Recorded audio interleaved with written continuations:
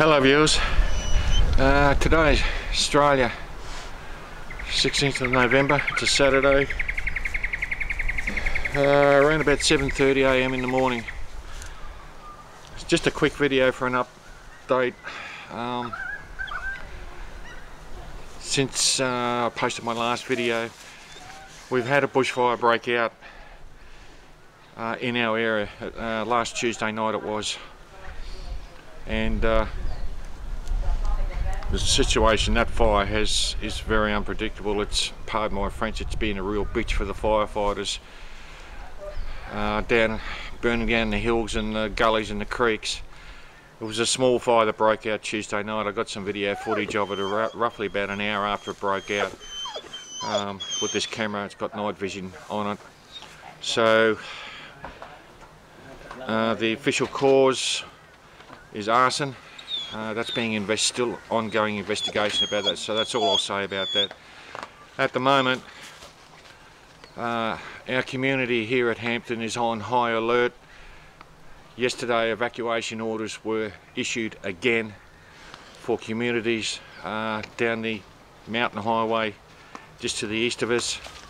We've got evacuees staying with us right now at the moment. We were evacuated from here, my home, on Wednesday afternoon. The all clear was given. We came back Thursday night. This bushfire is very unpredictable, as with all the bushfires along the east coast of Australia at the moment. Fire crews are exhausted. They're bringing in relief crews. I believe there's relief crews coming in from Western Australia into this area today.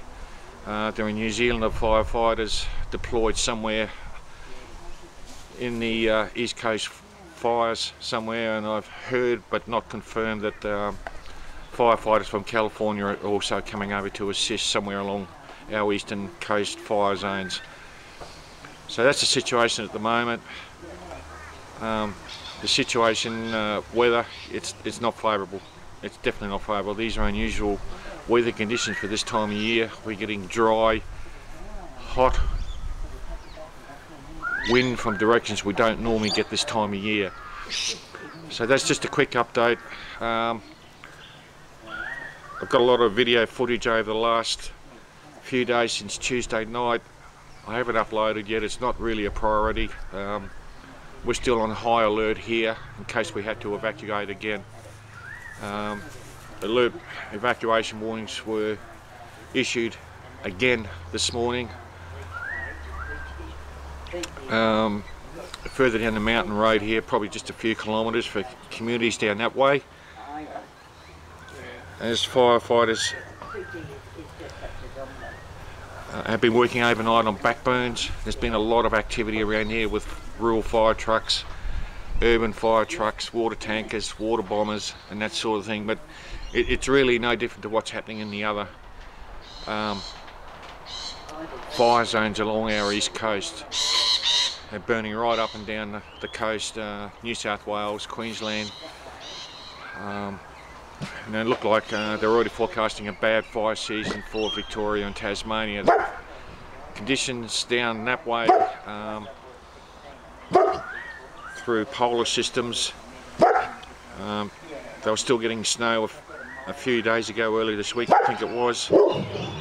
Quiet. Hey.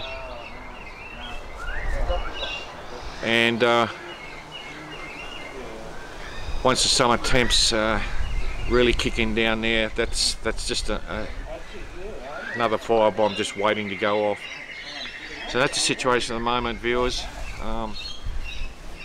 We've got other priorities at the moment, but as soon as we get the time, I get the time, I'll edit that footage. I'll probably have to do a series on it. There's a lot of video footage. So conditions aren't going to change much on the weather forecast, at least for at least another 7 days or so. My thanks to people who have sent their prayers and well wishes to us on my last video. We're okay at the moment. We may have to evacuate again depending what happens with this fire. There's aircraft in the air now. So anyway, I'll catch up with her later, and that's the latest update for us.